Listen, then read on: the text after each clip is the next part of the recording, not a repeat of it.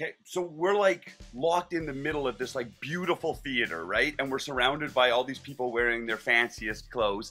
Then she started like puking up black stuff and foam. Realized that if we all rush out of the theater, there wouldn't be any way to get the people that needed to help her into the theater. So they all kept us seated in our spots. And then the EMTs came in. I think I would fake my death to get out of a play.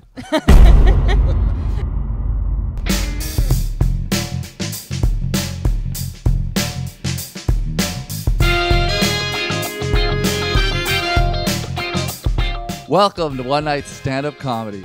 Tell us your sexy stories. I'm Alfie Roselli. And I'm Rebecca Rochon. This is the show where you DM us your wildest, scariest, funniest, sexy stories. And DM us on Instagram at One Night Stand-Up Comedy for your chance to be featured on the show. And please, please, for the love of God, do not send us any dick pics. Unless you write your story on it. Then props for creativity. In that case, it better be a long story if you want me to look at it.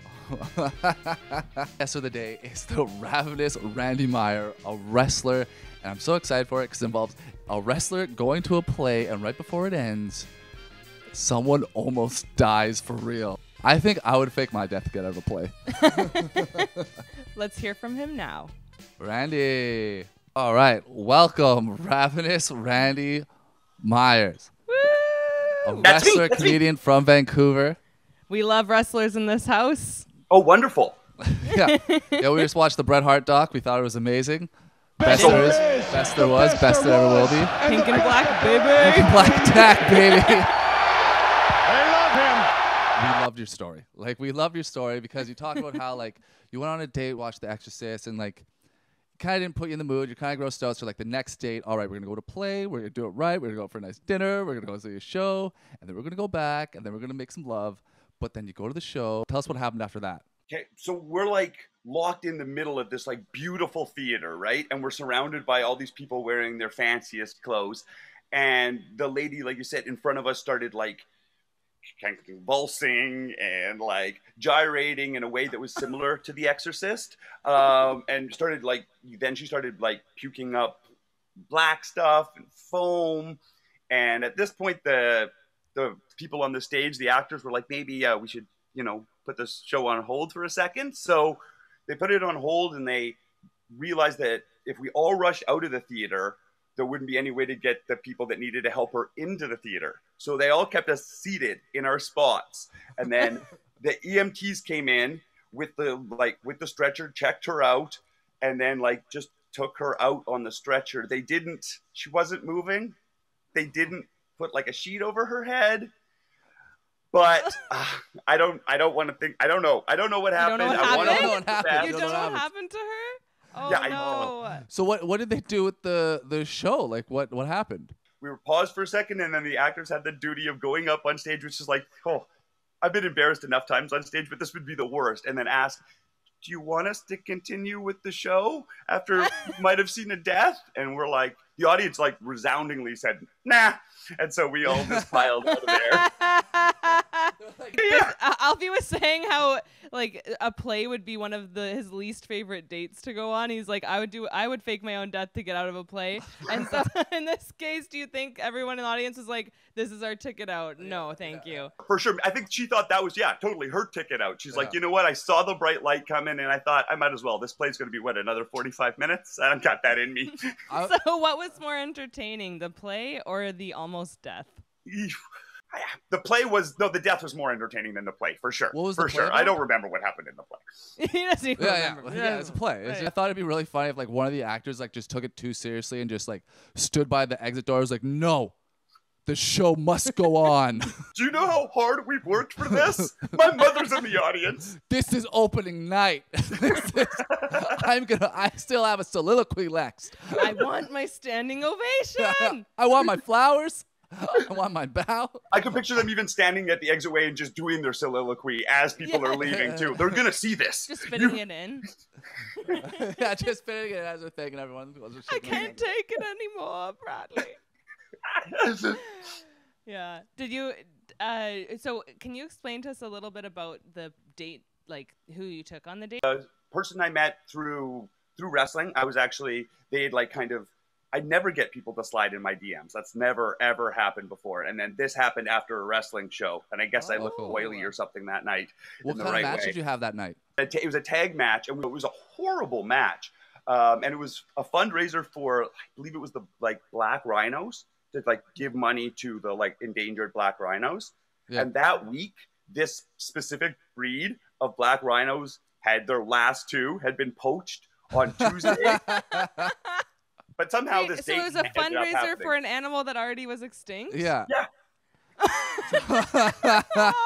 Like 2 days. Like 2 days. Oh, by 2 days. You guys are 2 days too late. 2 days too late. Raise awareness for the fact that it is extinct. Yeah. In memoriam. You fought in memoriam. What was the DM slide like? Was it like, my condolences about the rhinos? I think it was more about my abs at the moment, actually. Ooh. Oh, nice, yeah. Yeah. This is pre-COVID, I guess. Well, yeah, because you probably had you had to work that whole match. You were probably exhausted. You had two people that didn't know what they were doing, so you probably had to sell like crazy. Totally, I did, and it was also in front of this weird upper echelon charity audience. You know what I mean? It was also an art gallery show. So I don't think anyone even knew what wrestling was. Yeah. She slips into my DMs right after this failed trying to save the rhinos. There's just so much death in this story. Is what I'm trying to say. The destruction. Yeah. So are you with this girl anymore or person? No, we didn't actually end up staying together after. We didn't. Yeah, it just kind of felt like one catastrophe after another in that case, and just the spark never really returned after seeing somebody die. You know, it's kind of one of those things. You either bond you together or it kind of separates you. What's the pettiest reason why you've broken up with somebody? Or I can be quite petty. I am. Yeah, we all are. That's why it's a good thing to know, because it's you never know, because it's sometimes when someone stops seeing you, it's oh man, was I really that big of a fool? It's no, you just had spinach in your teeth, and sometimes that just rubs people the wrong way. Totally, it's the luck of the draw. Yeah, no, I didn't like the height of your shorts; they were too low. But for me, I would say it was probably somebody who's they were really into the Fast and the Furious movies, and they were trying to sell me on the Fast and the Furious movies, and I couldn't handle it, and they were they've given their money on multiple occasions to the same movie. They'd go see it in the theater, but then they'd also get the Blu-ray copy or the digital copy, and I'm just the amount of money that was being given that was not going to the culture, that was going to something to ruin our culture. You know, I was just the thing is, save your money, buy a car. Exactly. Having it be one of the first things they mentioned, and then I blew it off, you know, and then later on I go to their place and I see the collection prominent. You know what I mean? A proud collection, next to the they're not hiding this. Yeah, exactly. Covering a custom light, just exactly, totally, yeah, just that reason. I just couldn't handle it. It was making my mind melt, just trying to listen to the stories about placing Shakespearean references using a Ferrari or something like that. I'm I don't get it. Wow. Yeah, people that the problem is they normally look too good at the gym a lot of the time, and then oh, so they're too that's how they trick you. That's the bait. Yeah, that's all brawn and no brain. Exactly. Yeah. And did you mention that you were pansexual? Yes, indeed. So I say, I can be quite petty. Dating? But what's that experience I'm not petty about that. No. Yeah, that's true. You have a lot of options there. Totally, I can blow off a lot of people. Yeah. Twice as many people to not date. You have to open it up because you're too petty. Is that what you're saying? Is that where it stems from? Pretty much, yeah. That's pretty true. I have a very high standard, so I had to open it up. That's brilliant. I like that. You read my book. One wrong movie reference and you're out of the game. Exactly.